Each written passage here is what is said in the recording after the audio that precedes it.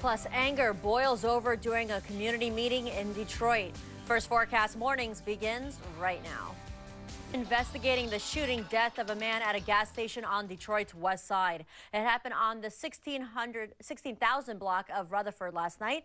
An employee of the store told authorities he found the 22-year-old victim around 9:30. Emergency crews took the man to the hospital, but he later died. No other details are available at this time. I'm just saying. I didn't say it, Tony said it. We've been really doing well here, laying off the Nala fat jokes, okay? You guys are bullies. That's just mean.